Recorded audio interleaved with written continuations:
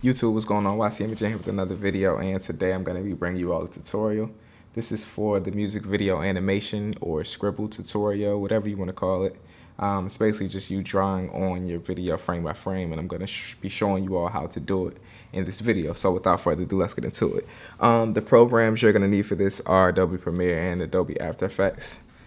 Here I have a music video already edited down, and I'm sure this is what you have as well.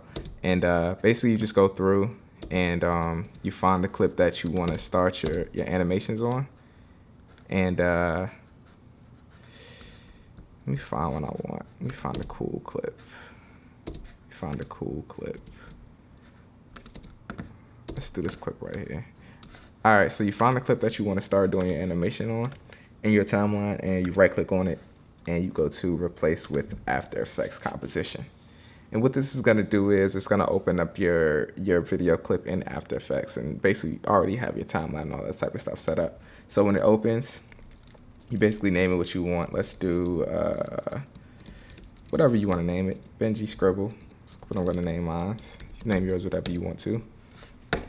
And then after you do that, it's going to open up. You'll see your clip in After Effects. So from here, you go to the Window tab and you make sure brushes and paint are checked. And this is basically going to show you your brushes and paint panels over here on the right side. And as you can see, they're grayed out at the moment, but we'll get to that. So you double click on your clip here. And what that's going to do is it's going to bring you to the layer palette right here. Make sure you're in the layer palette. It's very important. And you're going to be in the layer palette. And then click on your paint tool, your brush tool up here. And what this is going to do is it's going to ungray out your basically your paint tools and all that stuff over here. Make sure your channels are set to RGBA and your duration is set to single frame. And you find the part of the clip. You scroll through and find the part of the clip that you want to start animating on. And you get to it. So you're already on the brush tool. Give you a brief rundown on this stuff over here. Diameter is going to reflect the size of the paintbrush that you're painting with. Right here you can adjust the color you want to do. If you want to do a color other than white, I typically do white, so that's what I'm going to do. You choose what you want. And basically what you're doing is you're just painting on this frame by frame. So if you want to make this move, if you want to make the paint move, you just keep in mind that it's frame by frame. So if you start drawing right here, in the next frame, you'll probably start drawing right here. And then on the next frame, you'll probably start drawing right here, and so on and so forth. So that's basically what I'm going to show you all how to do. And you know what I'm saying? If you want to do something else, like if you want to draw an X on his eyes, you'll draw the X on his eyes for one frame. And then on the next frame, you will continue to keep drawing X on his eyes.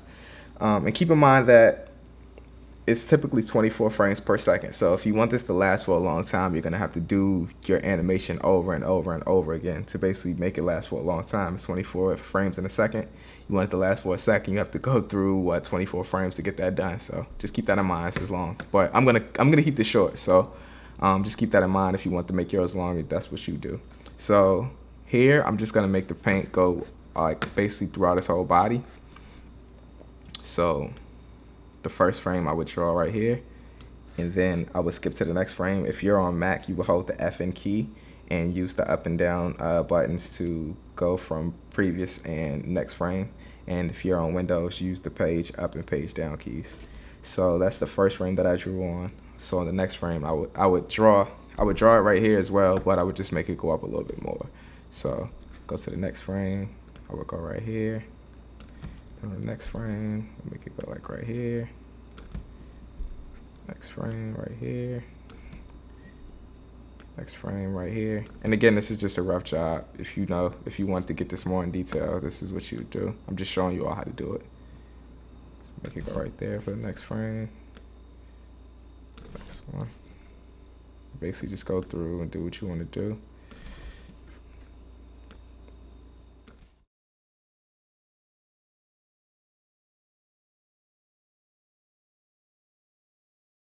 We got through his whole body. Let's go through and preview what we got. So it's gonna start right here.